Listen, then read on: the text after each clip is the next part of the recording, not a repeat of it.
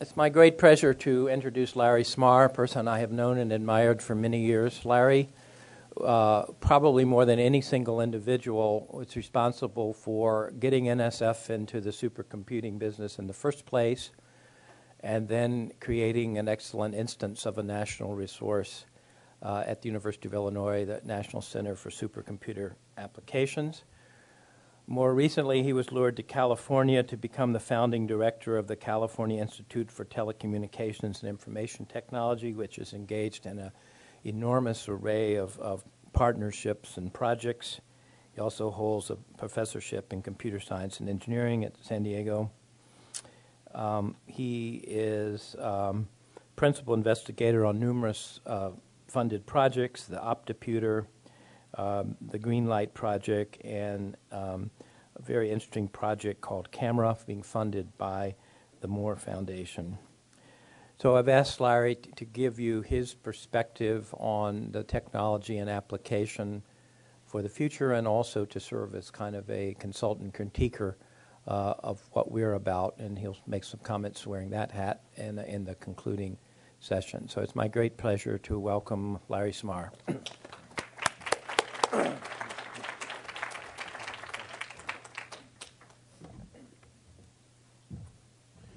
Thanks very much, Dan. And it's great to be here. Michigan has always been one of the leaders that we can count on in the country, going back to the beginnings of the internet.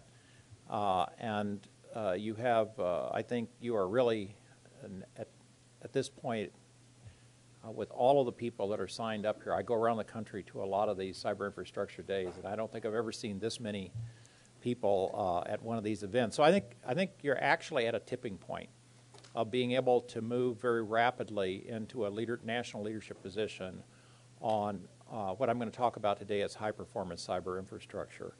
And the reason that we need to have something other than the shared internet is this tsunami of data that is coming from not just the people doing supercomputing, which is what it used to be, which is a tiny fraction of the people on the campus, but all your digital instruments, all your gene sequencers, DNA arrays, mass specs, microscopes are generating of order terabytes a day. And the problem is that the shared internet is a wonderful thing. It's one of the most incredible inventions humans have ever achieved. You know, it's scaled up over now almost 40 years, but it is engineered for megabyte or smaller objects. If somebody sends you a 10 megabyte attachment on your email, there's not a lot of hope of getting it, right? But what you as scientists deal with, our researchers, is gigabyte. That's 1,000 megabytes. Or terabytes. That's 1,000,000 megabytes.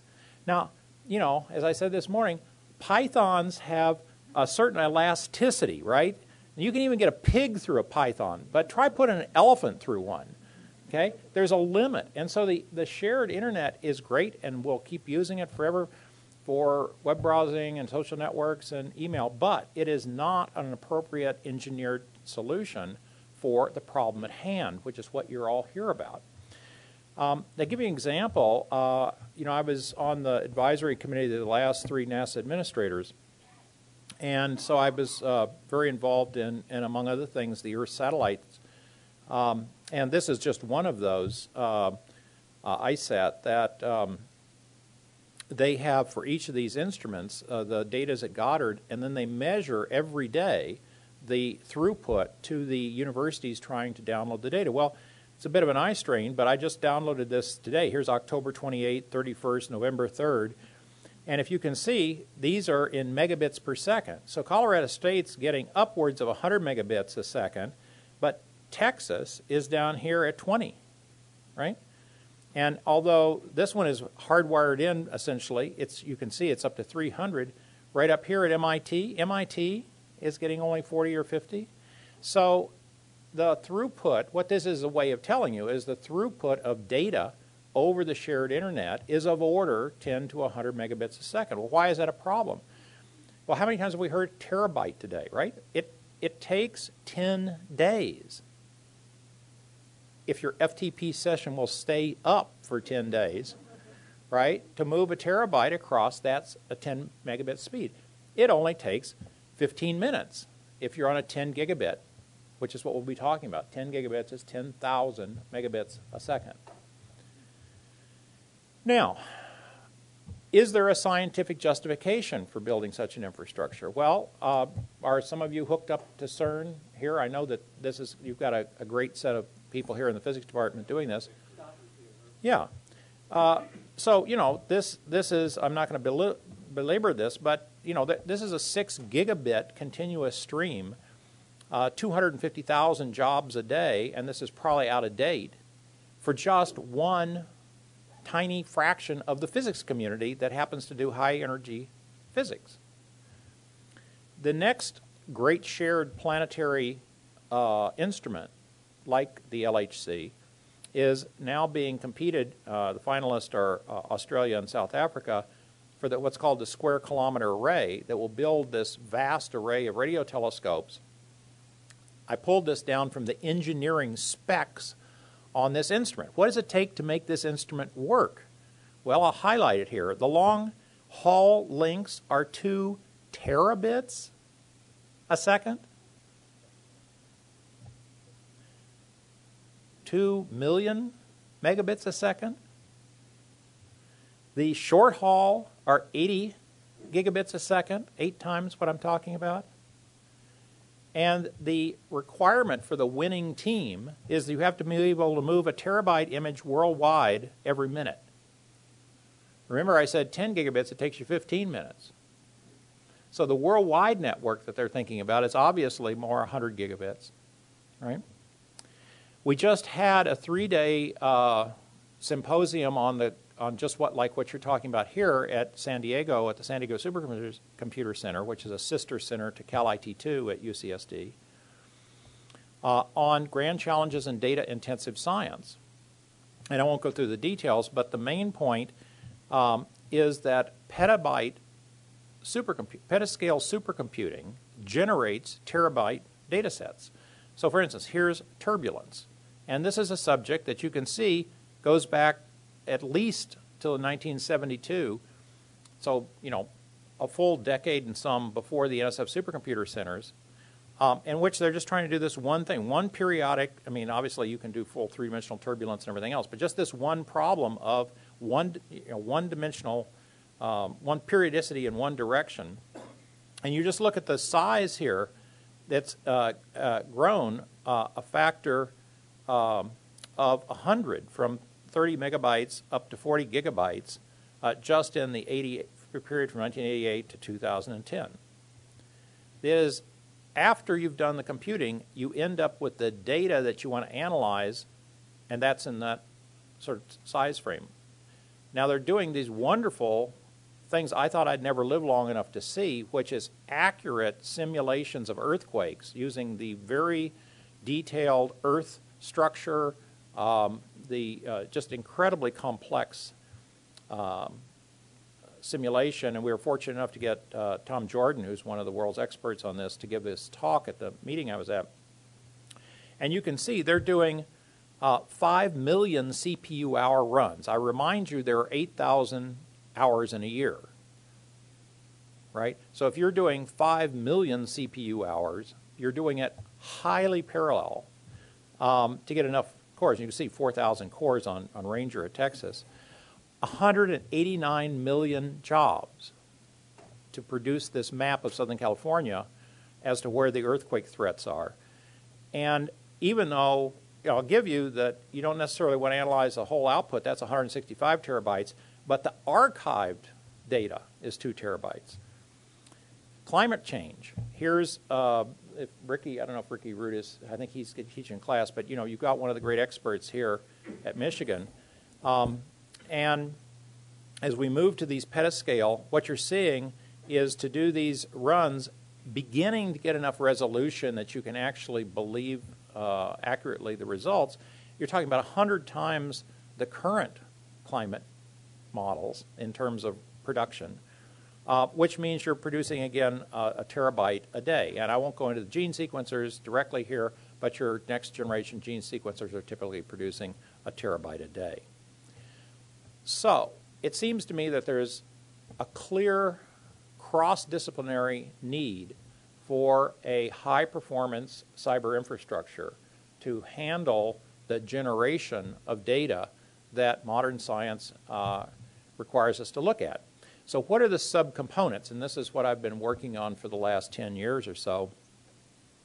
And we'll start with the backplane. Here's the way I guess I've come to think about this.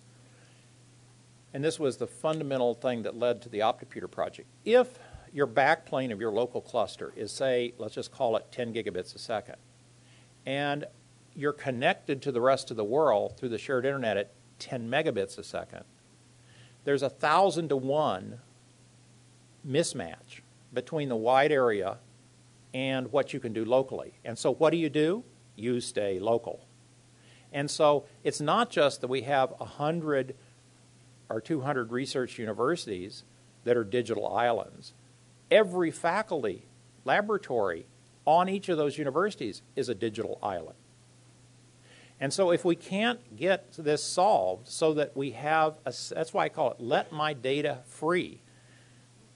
Throw down the walls of the prisons and let the data roam where it needs to go to get the work done, okay? Particularly as we go to collaborative teams across the world. It's fortunate enough that the natural bandwidth along one of the infrared wavelengths on a fiber optic is 10 gigabits a second. So other than artificial cost that the telephone companies have made up to make themselves rich, sorry about that, guys, out there in webcast land, but I'm going to regret that statement later, I can tell. But honestly, that's the problem. I mean, from an engineering point of view, for the first time in history, we can do this. We can make it so that anywhere on Earth, we can flow at those kind of speeds, 10,000 megabits a second. So then, if we can do that, instead of 10 megabits a second, you're getting 10,000 megabits a second, you better have a good-sized bucket in your lab to take 1,000 times more bits every second, and you better have some compute to be able to work on it, and you better get rid of the visual bottleneck to be able to analyze it, right? So we'll talk about that. And then, since at these levels of computation and storage, none of us have enough scientific knowledge to solve the problem, you need a multidisciplinary team. And so how do we get collaboration? How do we get this wide area cyber infrastructure? But then how do we finally deal with the real bottleneck, which is the campus itself, which does not have this installed in most campuses? Now, a lot of people say, you know, it's like in Oliver, you know, no child ever asks for more. You know, surely the shared internet, it's good enough for email. Surely it'd be good enough for science, right? Why should our scientists be pampered, you know? Well, I happen to work closely with Australia, and I helped convince them to do this very courageous act they did to create the National Broadband Network, which is connecting now 93% of all premises in a country that's the same land area as the United States, not counting Alaska or Hawaii. It starts at 100 megabits per second and then goes straight to a gigabit because the copper that we're all using for cable or DSL is at the end of its life. Remember, it's gone from 300 baud, 300 bits per second, to 30 million bits. That's a good run. But it's at the top of the S-curve. The glass starts right at gigabits, and it's got many orders of magnitude to go. The rest will be covered with satellite, and then this provides, the government is doing this. This is radical. I mean, in this country, you know, it would be like, there he goes again, you know, Obama's going to socialize the whole country. Well, don't get me started. Anyway, you know, actually in our Constitution, we talk about the canals, we talk about the post office, you know. We actually say the United States government has a role in building a common infrastructure for the social good. And Australia actually took this seriously. And so they committed to the largest infrastructure project in their history.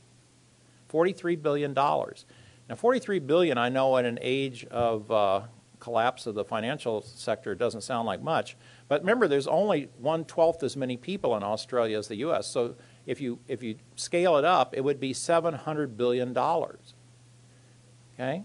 And they're doing it, and we're, of course, putting $7 billion in as part of our stimulus. And here's the map. So this is universal coverage. Well, again, this is something I don't think people get. Fiber to the home is already 130 million households around the world. It's mostly in Asia. And it's growing at 30% a year. Now, if a gigabit is what a couch potato gets, why aren't our scientists good enough for a gigabit? So with that thought, over the last decade, many of us in innovation centers around the world have been working collectively together to create this map, which is a gigabit, 10 gigabit fiber link under the oceans and connecting institutes around the world, called the Global Lambda Integrated Facility. Just had their meeting actually in CERN a few weeks ago. And in the United States, this includes the NLR and the Internet 2 and so forth. And so one of the first things we did with the Optoputer project, which is now finished, but it started about 8 years ago, is we said, okay, we have to figure out what the termination device is. So, you know, your cell phone terminates the data flow, which is a few hundred kilobits over the wireless internet just fine. It's engineered to be, you know, right, good for that. This PC is just fine for 10 megabits a second. So you have to figure out, what do you do? Well, fortunately, we noticed most of the with-it researchers had clusters, and so they had only forgotten to buy the LCDs when they bought the PCs to make their cluster. Remembered the network, they remembered the PCs, but said, you know, fortunately, we can save the money, which was hardly anything, on the LCDs. So we said, no, what you want to do is put these together into making a large pixel real estate, and then really bright people at the Electronic Visualization Lab and another group at Cal IT2 developed the essentially windowing system to make these so that you can have high-definition videos coming in, you can look at hundreds of million pixel images, and you can do everything interactively as fast or faster than you do with your own PC. Now, people don't like the fact that because this is the end reason people make LCDs, and they always have these borders around them, that interferes with seeing things. But finally, in the last year, they're beginning to do close to seamless. So now it's just 7 millimeters glass to glass for these walls. So we've got versions of this. And we have a wiki up that has all of the instructions of how to do this. And several hundred of these have been made. There's 3 or 4 here on this campus alone. And you can then do them in full 3-dimensional head track stereo. This is the next cave that we just did for KAUST in Saudi Arabia. 22.5 million pixels in full head track dynamic stereo. You can then take the fact that you can link even commercial like Polycom or Life Size, Tandberg, into this. We, of course, go up much further to from 1 million or so, like Life Size, a couple million bits per second. We go all the way up to 1,500 bits per second for uncompressed HD. But in any case, this is us working on this is a 300 million pixel wall. You're looking right here at 1 million pixels, okay? So it's 300 times that. And here is this wall is showing a single HD video stream of NASA Ames, so from Southern California, Northern California. And this is Larry Edwards, who's an investigator at the Lunar Science Institute, and then this is a wall they built. And so that picture is at Mountain View, and you notice he's the same size, right? So this is not your talking head VCR, right? It's like dissolving that wall with a wall in another room somewhere else in the world, and now it's one mixed virtual physical space, right? And that means you can collaborate not with sharing your PowerPoints, but actually the visualization of the data that we started talking about that you've got, right? Now, you're fortunate in that you have the best group in the country, if not the world, in the study of how people collaborate scientifically. And you've been doing it for several decades. And Dan is one of the folks involve Eric. I don't know if Eric made it back or not, but he's on the road. I just talked with several other folks here. And so this is the kind of stuff they're doing to get the hyper-detailed understanding of how people work in this environment.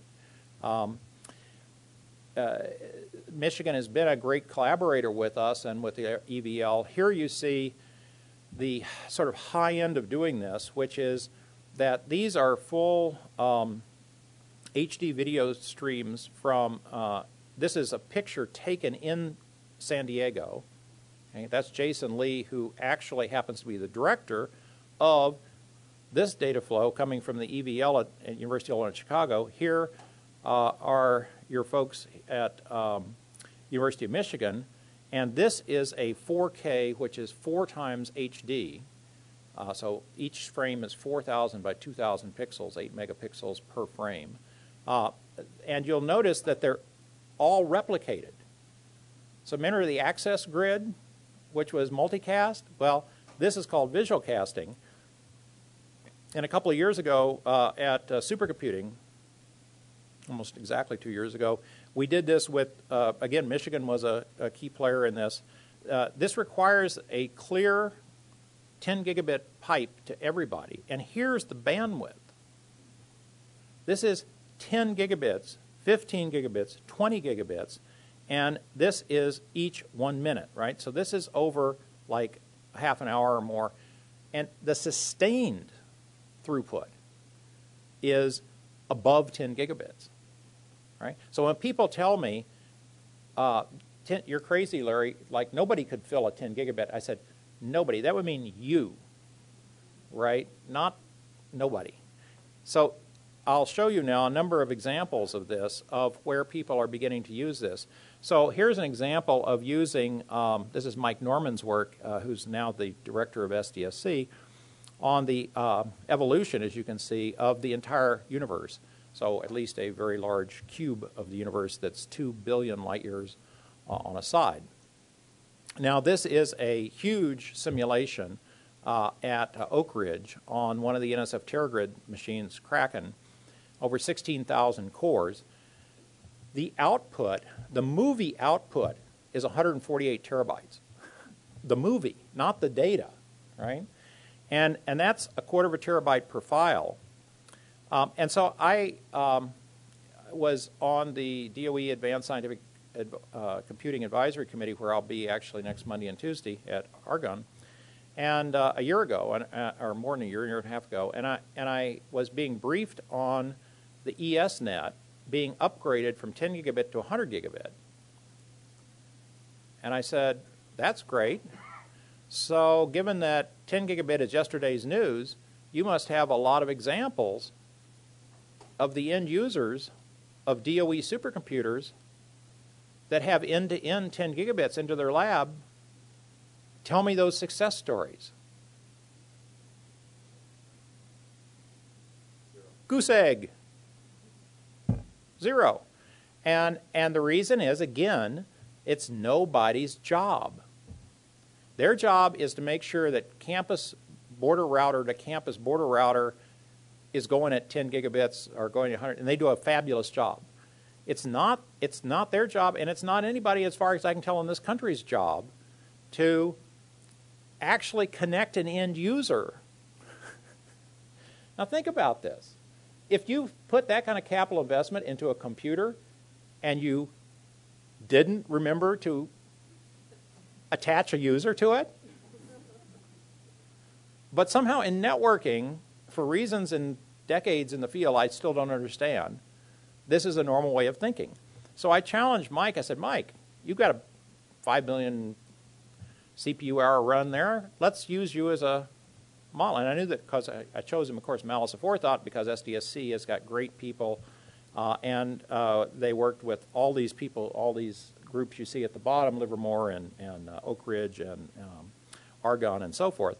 And so what they ended up with is, here's the logical way it should happen. If you've got millions of SUs, millions of CPU hours on a supercomputer, then you want to flow the data as it is computing, because it may take days or weeks, right? So each time you get a new cube of the universe, You want to ship that off to a rendering site. Well, the rendering site happens to be halfway across the country in Argonne. And that's a giant GPU farm like you heard this morning about here, 200 NVIDIA cards. And then you want to ship that to your OptiPortal, which Mike had made his own OptiPortal for his group, and then you want to be able to visualize it. Now that was a year ago that we got that to work. Now we have a worked example of an end-to-end user 10 gigabit visualization supercomputer. But it was all batch. And so just when I was giving this talk last week at the San Diego Supercomputer Center workshop, it turned out that Rick Wagner, who worked with Mike to make this happen, told me he now has this working interactively.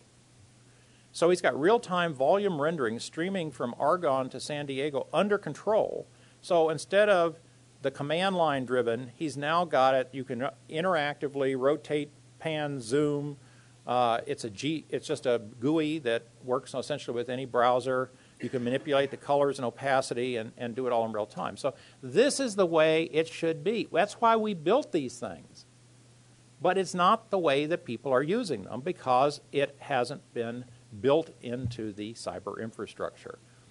However, because people are now beginning to get these lessons, as we look into building the cyber infrastructure for future instruments, it is beginning to be put in. And this is why I think as you begin to build your cyber infrastructure, you have this opportunity to build this sort of thinking into it. So one of the largest instruments that NSF is supporting is this next several decades of ocean observatories, both coastal, fiber optics down to the sea, and global buoys. We were fortunate enough at Cal IT2 to win the proposal to design the cyber infrastructure for that, all those instruments. We're hiring somewhere between 30 and 40 software engineers to actually execute it. This is the largest cyber infrastructure project NSF has ever funded for anything and should form the core of an NSF-wide common cyber infrastructure across disciplines, which Dan valiantly argued for, and here he is back, and it's still not happening, but I mean, I think it will happen yet. Now, this is a big wiring diagram. Don't worry about it. This is the cyber infrastructure diagram for the Ocean Observatory, but let me just point a few things out. It's built on private virtual 10 gig layer 2 networks. Okay? It involves commercial clouds, as well as, of course, the TerraGrid, right? And so this is already past design review, and this is what will be built. So if we look to the future, this is definitely the way it's going to happen. Now, we heard, unfortunately wasn't here for the talk on the cloud because I've been put in other meetings, but clouds are emerging. They're not here yet, and they're beginning to happen. And so one of the things that we thought about is, well, of course, most of the cloud work is going over 10 megabit, just shared internet. But if you can't put the cloud on these 10 gigabits, you can't make it a part of this high performance. So what if you did? And I worked with Amazon and was able to get 10 gigabit peering paths into Amazon EC2 computing and S3 storage services. And we have a couple of experiments underway. There's a national scale open cloud test bed that built on a 10 gigabit infrastructure that does Hadoop and a lot of the things that Jimmy was talking about in his keynote today. And this is Bob Grossman, who was at University of Illinois Chicago, now at University of Chicago. He's won the bandwidth challenge several years in a row at supercomputing. And these racks, so think about this. There's a rack at Johns Hopkins, rack at Cal IT2, rack in Illinois, and it's all connected with this 10 gigabits. So say you have data across these. This is like doing what Jimmy was saying the hard way. So in other words, instead of having the data in one place where you can do the computing, let's just separate the data, because actually that's the way it's generated, and see if we can't just do the same thing, in this case a TerraSort, across the country. Okay? And how much overhead is it going to cost us to have to move back and forth and synchronize and all that? And what Grossman has shown, if you can, I don't know if you can read this, but this is 5 gigabits a second. These are sustained rates, 6.8 gigabits a second. Total aggregate bandwidth, 18 gigabits per second. And the overhead is less than 5%. So this is the clearest example I have of that. Once you make the wide area bandwidth equal to the local area clusters, which are being connected, then it doesn't matter, other than there is the speed of light latency. But as a relativist, I can tell you that light can get around this planet 7 times in a second. So there is it's not as bad as you might think. Okay, so, and this again is more details than you want, but just to show you that there's a whole lot of things now where Grossman has been moving virtual machines from Illinois into the Amazon cloud. And this is a log plot here where he's going from, in bytes, here's a megabyte here, and this is the throughput in megabits per second down to like 10 or something. So if you're up to a megabyte, like I said, shared internet works fine. But as you move up to here, 100 times that, and then here, basically 1,000 times that, so you're up to a gigabyte. Now you're up at a good fraction of a gigabit, right? Logical, but here is a measurement of it. People say, well, you know, I'm a HPC kind of person, and so I got to have a tightly coupled cluster to work on, and those Amazon or Microsoft or Google or Yahoo guys just buy 1U pizza boxes and put them in racks, and they don't have high performance networks tying them together, so I can't work there. Well, that's an interesting hypothesis. Let's test it. Might be true, might not be true.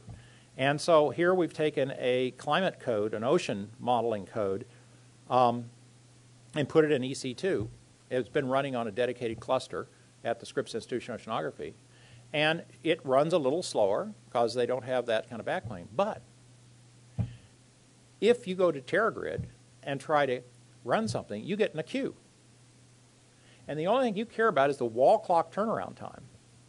And so if this is a little slower but elastic, as Jimmy was saying, the cloud, that's the whole point to the cloud. You need the cycles, you got the cycles now.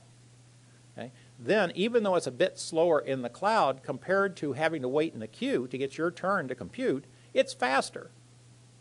And the human only cares about wall clock time. And now Phil Papadopoulos has been doing some really interesting stuff. You know, a lot of clusters use rocks to enable them to just put in a disk, and then it automatically puts up all the Red Hat Linux and loads all the software for the entire cluster. About 1,000 of these clusters out there.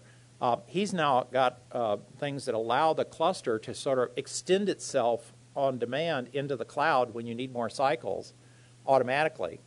Okay, and here we are working on a biology Poisson-Boltzmann solver as an example. And again, I won't go into the details, but just say these are the kind of things that are beginning to happen. Namely, that computing is going to be all over the place. So you're going to have local clusters. You're going to have campus clusters. UC System has shared clusters for all 10 campuses. You're going to have remote TeraGrid. You're going to have multiple commercial clouds. And that should just work as one thing. Okay? So the final thing I want to talk about is, okay, so what do we have to do on our campus to take advantage of this for each of you individually in your lab? Not going across the campus to some center or something else. How can we do this in your lab? Well, we spent a couple of years at UC San Diego studying this. It was a group that Mike Norman and Phil Papadopoulos chaired. It was under the Vice Chancellor for Research, and it had to be approved by the Chancellor, so it was seen as strategic. This was a strategic planning exercise because all of your research is going digital. And if we haven't been building out ahead of you the infrastructure on the campus to allow you to continue to, follow the exponentials up as the data gets bigger and bigger, you're going to become less and less competitive with the campuses that are doing that. And that's why Dan is, dedicating himself along with the rest of the campus to trying to figure this out. So we have this report. Dan's pulled it down and looked at it, shared it, and so forth. And because we felt that it was, having gone through this several years of having faculty and staff tying in the library, the campus networking people, faculty leaders from the medical school, from the general campus, from Scripps, SDSC, Cal IT2, right? So you've been going through this process, right? So here's the way I like to say it. This is an engineering issue. You've got to plug in your campus to something, which is a regional optical network. CIC here, I presume, although you have some individual fiber links as well. Now that has three different layers. The layer 3 is the packet switched shared internet. Layer 2 is when you can have just your own private, if you want to think of it as an Ethernet channel, or you can have your own dedicated 10 gigabit path, or layer 1 where you have the raw fiber. So those are available. Okay, and so the question is, how do you get from where you are to the campus border router that this plugs into? Now, we were fortunate enough after the Optopeter to get an NSF MRI, a research infrastructure grant for a couple of $1 million to answer this question at UCSD. And so what we did was we said, okay, we'll make a 3-level network. We'll put a router in, but then for like the layer 3 stuff, but then we'll put in a 64 by 64 MEMS optical switch. So this is like those 1950s patch panels for the telephone system. So a light beam comes in here, and instead of taking that light beam out of the light, putting it into electrons, putting it into computers, then putting it back in the photons, which is what routers do, okay, with all the problems that leads to. You just bounce the light off a mirror, and these little MEMS mirrors on a 64 by 64 array can just, it's like a railroad switchyard for photons. Okay? And then Lucent came up, Alcatel-Lucent, with a way to actually take these parallel light paths on a fiber, just like, think of it as like a radio station with different they're just different infrared wavelengths of the little lasers. And you can take this channel and flip it over into this channel. Okay? So you have complete control now between moving your light paths, packetizing it, whatever you want. We built out 60 of these 10 gigabit paths across the campus. The switch itself is about a half a terabit per second switch in the basement of Cal IT2, or first floor of Cal IT2. And it's this hybrid packet lambda circuit switch that you can, each individual at the ends of those pipes can decide on the fly, this moment in time, I want to use it this way, and the next moment I want to use it that way. It's all under software control. So with that in place, the study said, okay, what we're going to do is if you look across the campus, you've got all these digital foxholes that, how many of you have clusters, you know, in your physics closet or chemistry closet or whatever, right? 186 digital foxholes. Okay. So what you do is you say, let's invert the campus. And in fact, I like to say it's a digital aquifer. Imagine under the quad, I don't know if you have a quad or not, but I mean, imagine metaphorically under the quad, you have this aquifer of petabytes of rotating storage. It's all automatically replicated and so forth. That's the center, the data oasis, it's called at San Diego. It's linked in to all these 10 gigabit scenic, NLR, Internet 2, and then internationally into Glyph. And then everything hangs off of that. So the local optoportal walls, campus, if there's a reason to keep your cluster. If not, there's empty racks that you can put your cluster in instead of having to run it yourself. There's a shared compute node on campus. All the scientific instruments need have a place in the wall to put the optical fiber. So you want the optical fiber into your gene sequencer or your microscope or whatever. The library has its digital collections, and then we'll talk about Gordon in a second. Furthermore, the main reason that the campus is doing this is it's going to be greener. It's going to use less electricity, and while you personally aren't paying for the electricity and the heating and cooling because that's a campus-wide thing, those costs are going like this. And so somewhere it's eating your lunch, right? And so we have another MRI, which is called Greenlight, which is looking at how can we do this with much less energy. Okay, and so that's an integral part of it. Now, I'll just give you an example of what's driving this. Each of these is a center that's been competitively won at UCSD in the biomedical area. And those are each driving, just like you have several here, that are quite natural actual partners in this. And so I'll just take one, camera, which is this big Gordon and Betty Moore grant that I'm PI for. And so this is to take microbial metagenomics, which means the genomics, bacteria occur all over the world. So, you know, humans kind of like think they run the place. Well, for every one of your cells on this planet, there are 100 million bacteria for each of those cells. So get over it. It's a microbial planet, okay? We're just fluff. And it's a sort of a good thing to think about when you're meditating. We're fluff. So they asked us if we would build what became a global center for sharing all of this microbial data, because the important thing is to compare your genomes of the bacteria's DNA and its environmental variables with everybody else's. And so we built this 512 processor supercomputer and plunked it on the data. Okay, and got a bunch of sun thumpers and for storage over here. And then we put a 10 gigabit optical switch. So you can link into this either through the shared internet or through a dedicated 10 gigabit. And we're going to have over 4,000 users from 90 countries that are plunking away, including, by the way, some very large users here at the University of Michigan. However, as we've gone from a few users to 4,000, we're running out of cycles. And so what we've said is, okay, how can we spill over into the cloud? Wouldn't it be better to turn that server into an instantaneous front end to the cloud? So everybody gets instant turnaround. Okay? And so we're now starting to do this with the Triton resource as well as with Amazon. So the Triton is the shared computing and storage resource for the campus. Now, people tell me, well, that's fine for you, Larry. You got millions of dollars. How are we going to ever afford something like that? And, you know, these 10 gigabits must be very expensive. Well, 5 years ago, they were. It cost $80,000 for our Quartzsite project per 10 gigabit port. That's not deployable. Now, because of Andy Beckelsheim's invention of this new thing called Arista, it's down to $400, right?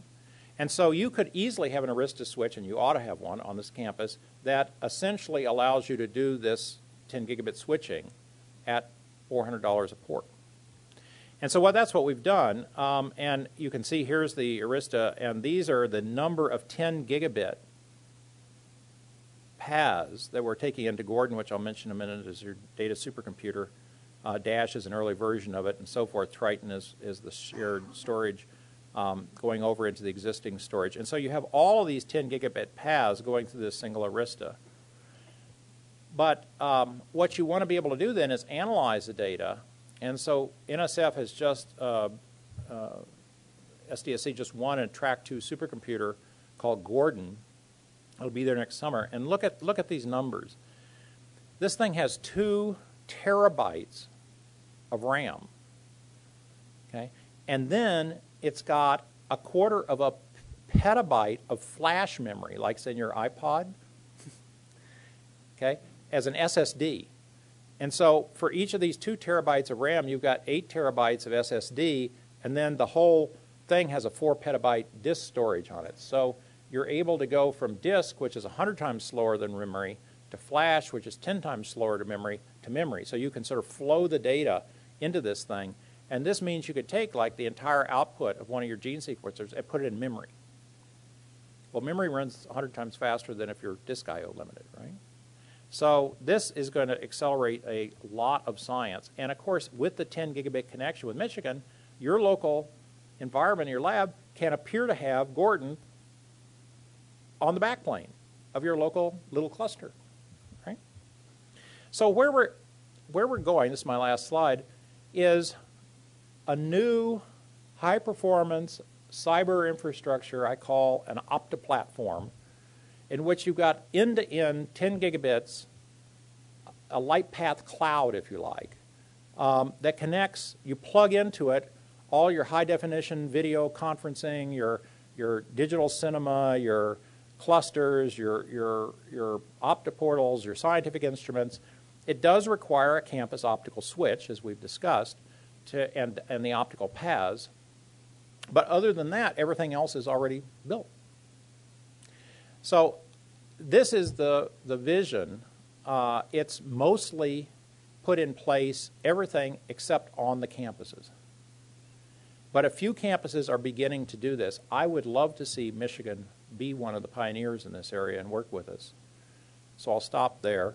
You can download this talk from my live streaming portal, where, like Jimmy, I tweet, as well as have all of my presentations and videos and everything else. Thank you.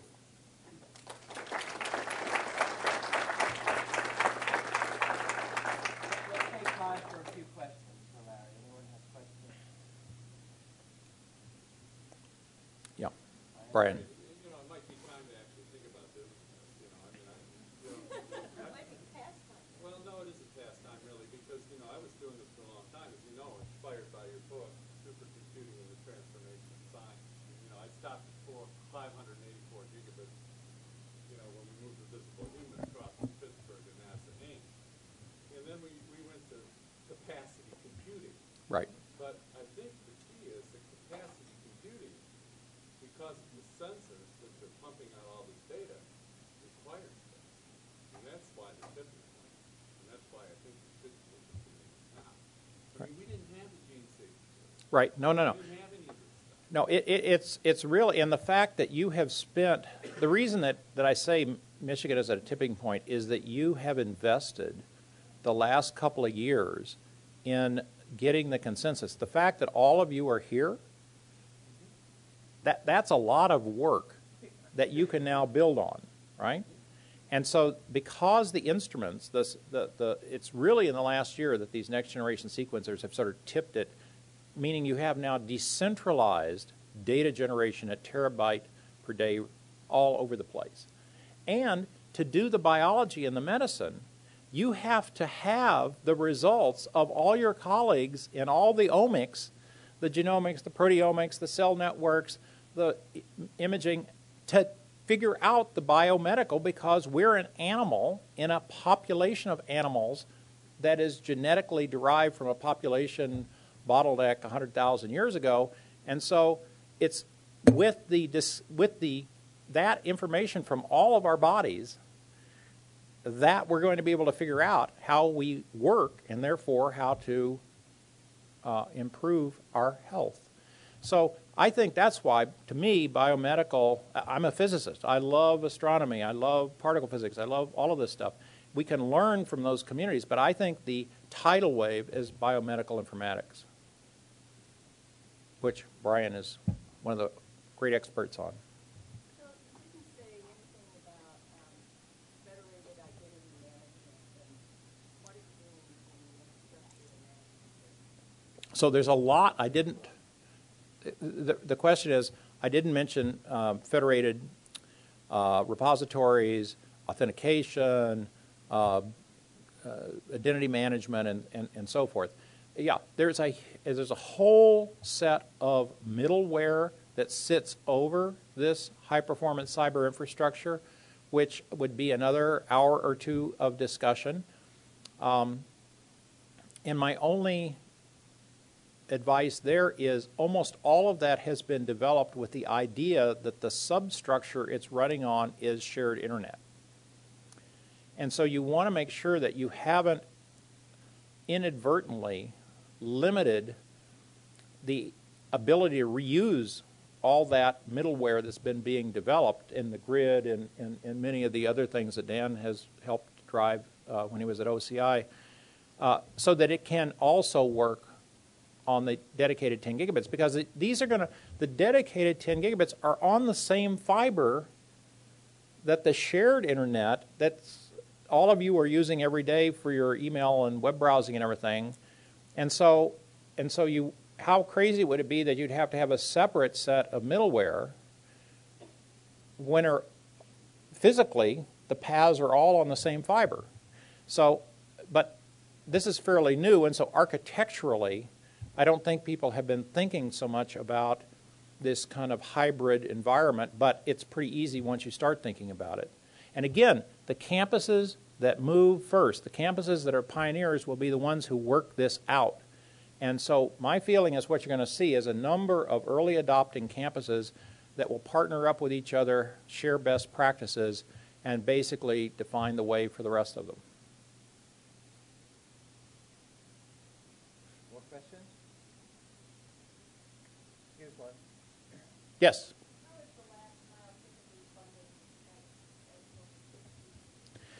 So the question is, how do you fund the last mile? Well, fortunately, it's not the last mile, it's the last 100 feet.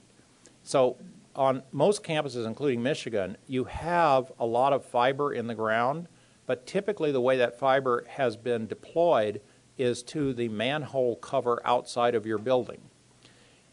I don't know how many buildings at Michigan have fiber deployed throughout the building so that when I go to the wall, you see all these plugs here? They bring electricity in. They bring shared internet in. I don't see any plugs on the wall bringing fiber paths in, optical paths, right?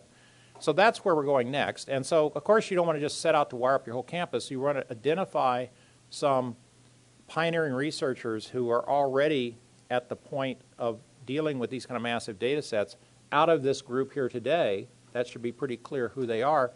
And then say, hey, let's go to your building, get this hooked up, and let's learn together how we live in this world of high-performance cyber infrastructure.